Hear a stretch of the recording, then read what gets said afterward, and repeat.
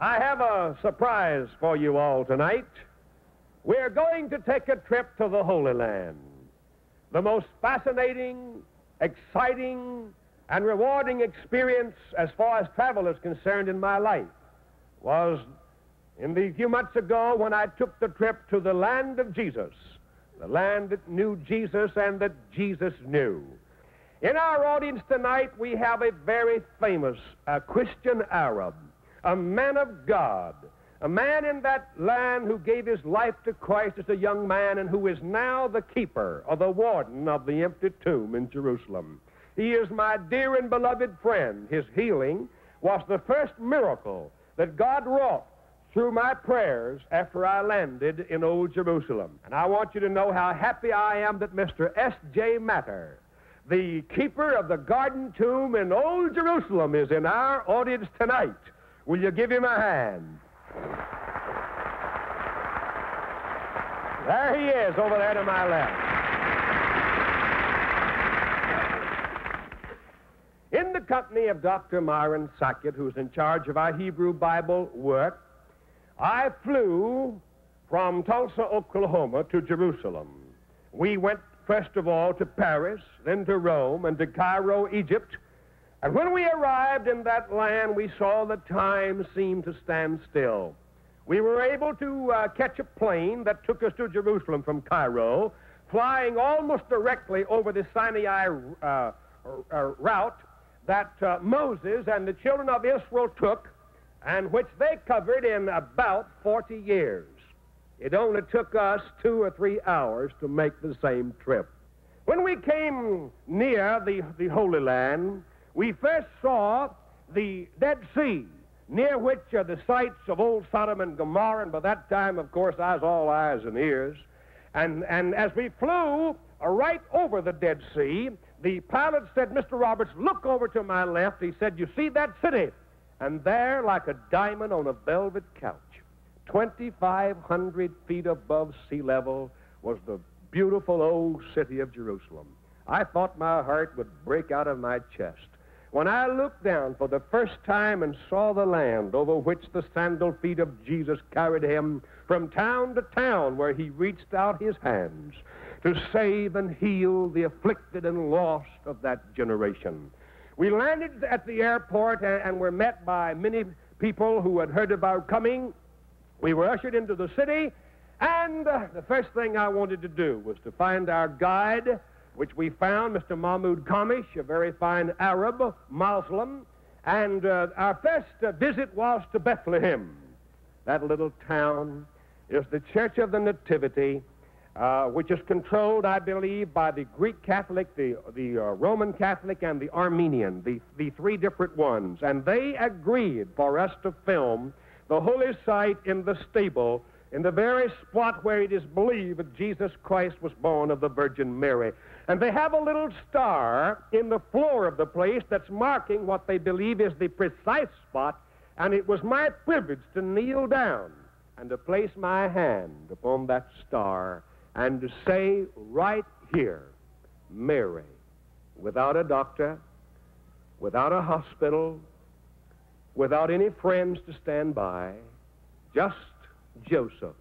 In that spot, she gave birth to Jesus and wrapped him in swaddling clothes, and I walked across to the spot where they laid him, in the manger.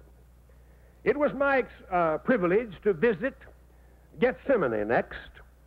The old gnarled olive trees are still there, some of them no doubt thousands of years old.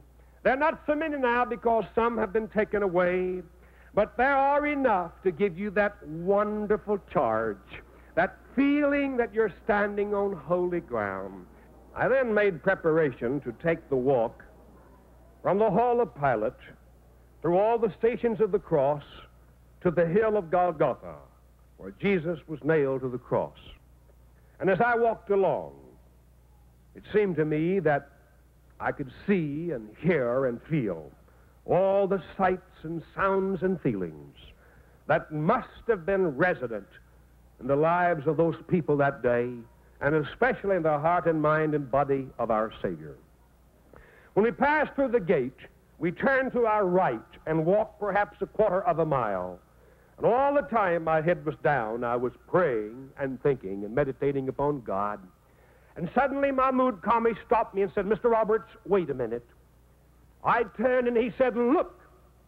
When I looked upon that hill, resembling a rotted human skull, I can tell you now what happened to me. The frame of mind I was in was such that suddenly I began to quiver as though I had a chill. The tears burst from my eyes, and I shook and cried like I was a child. Standing there in the road, looking at that hill, knowing what took place there 2,000 years ago for my soul, that I might be saved, that I might be healed. Suddenly I said to Mr. Kamish, "I want to go on top of that hill." He said, "Oh, no, you can't do that. It's dangerous. A Muslim cemetery is up there." I said, "Mr. Kamish, I've got to go." He said, "All right, if you insist." And so we went way around in the back and threaded our way through the Muslim tombs and came to the very brow of the hill. And standing there on that holy site, I bowed my head and began to read the story of the crucifixion. I had some names in my pocket of friends who had asked me to pray for them. I took them out and knelt and called their names. And as I stood there reading and praying, Mr. Mahmoud Kamish came up and very quietly he said, "Mr. Roberts, do you love your Savior that much?" Turning to him, I said, "Mr. Kamish, you will never know. No one will ever know how much I love him, for I do not have the words to say how much I love him today." Then he said, "Now, I want you to look over here to your right. Oh, maybe 200 feet. He said, there is Gordon's tomb. That's the tomb that we believe is the authentic tomb. He said, that's Joseph's garden, the garden of Joseph of Arimathea, the rich man who gave up his tomb for the burial of Jesus Christ." And we descended the hill and came into the garden where we met Mr. Matter for the first time. Now, Mr. Matter had been injured in an automobile accident, and one of his legs was in a cast, clear up to his thigh, or his hip. And he was on walking sticks, and he apologized for not being able to show us over the garden as he might have liked. And I said, "Well, Mr. Matter, I'm Oral Roberts from America. I'm a Christian evangelist. I've come here to pray. In America, I have a large tent that seats many thousands of people." And as I tried to explain, I saw that it was difficult for him to grasp exactly what I was talking about. I said, "Now, I preach the gospel. I win souls to Christ. I offer prayer for the sick." And I said, "I noticed that you have a bad leg." He said, "Yes, I do." I said, "Mr. Matter, I feel the inspiration of the resurrection, feel the power of the Lord in my soul. I want to pray for someone, and would you let me pray for you?" I said, "You are a Christian Arab?" He said, "Yes." "Do you believe in prayer for the sick, the healing of the sick through Christ?" He said, "Yes." I said, "Would you let me pray for you?" Looking at me, it seemed for a minute, he said, "Well, yes, I will. Go right ahead." So I put my hand on the cast, ran my hand down it, and on up here to his hip, and I put my hand there in the name of Jesus, and I prayed in the name of that resurrected Lord. And standing there in the very spot where he broke the bonds of death, where he said, "Because I live, ye shall live also," I could feel the life of Jesus flowing into me and out of me into that man's injured limb. So I prayed for him, and I went away. That night, we received a telephone call at the hotel for Mr. Matter to come down to his house. I was not able to go, so Dr. Sackett went, and pretty soon he came hurrying back, and he said, "Mr. Matter is healed." I had a tremendous experience in the Holy Land, for the thing I found was our Savior. Since then, I have felt I've been closer to him, and I feel I'm closer to Christ now than I've ever been in my whole life.